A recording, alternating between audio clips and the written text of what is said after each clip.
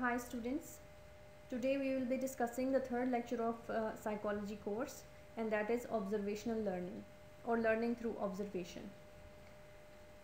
Observational learning is actually the learning in which we observe others, watch them and imitates or reproduce their actions. This is called observational learning. Here I am giving you some of the examples from our daily lives through which you can understand the learning through observation well. Have you ever seen a child who imitates his parents' expressions? Have you ever imitated your boss on how he or she works in the office? Have you ever observed how a kid comes to know the usage of cell phone? Have you ever trained a pet at home? The answers to all of those questions lies in learning through observation. So, what is learning through observation?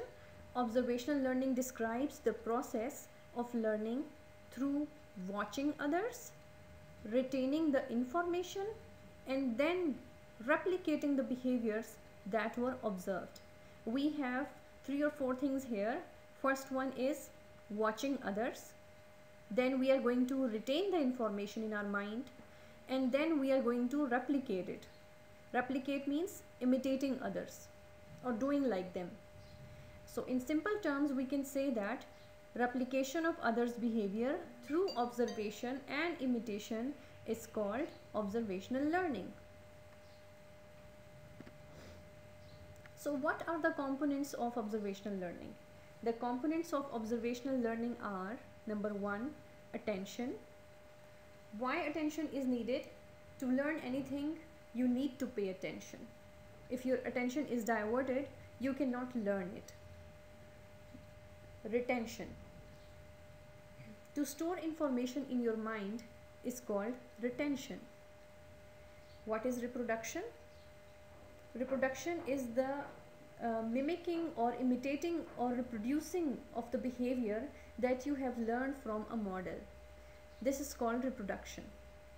What is motivation? Motivation is the tendency to take interest in things. Motivation is needed to mimic a behavior, or else you will forget it.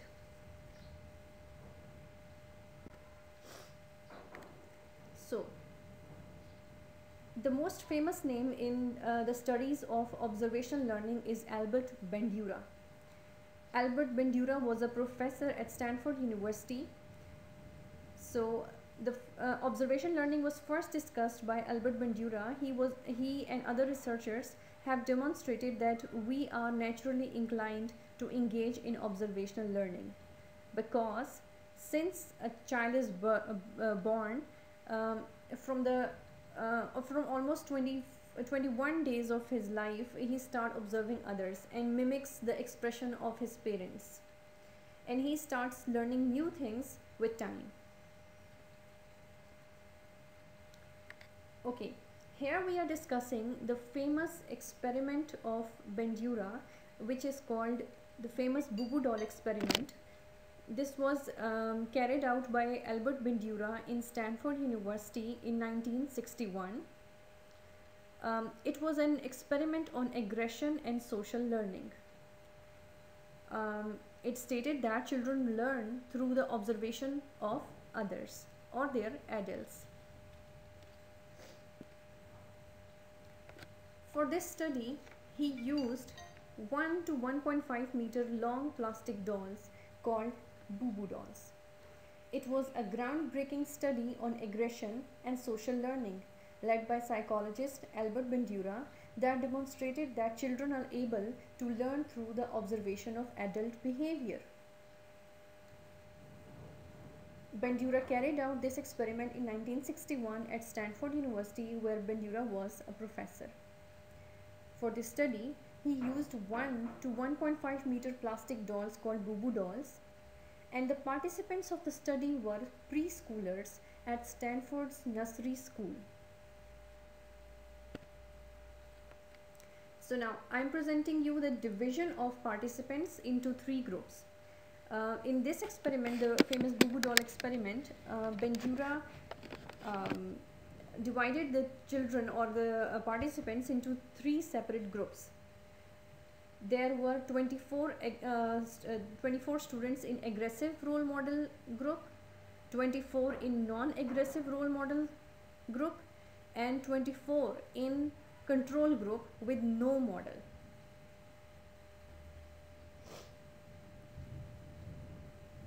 The three groups were then divided by gender into 6 subgroups.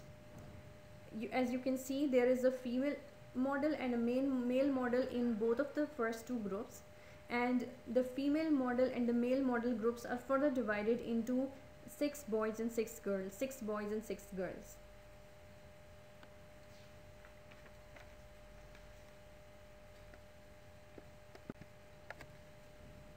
So, in the famous Bobo Doll experiment, there were almost 3 stages. In the stage 1, what are we going to see? In the first stage of the experiment, the children were presented with diverting activities like stickers, pictures, prints, etc. Why were these diverting activities presented? These were presented to discourage the active participation of children in this experiment and to encourage only and only observation. In the aggressive behavior model, the model abused the doll both physically and verbally in front of the children so that they can observe him. In the non-aggressive behavior model, the model ignored the Bobo doll and played with other toys.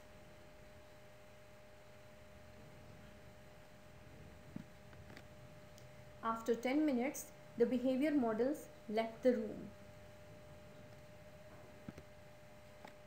Now comes the stage 2.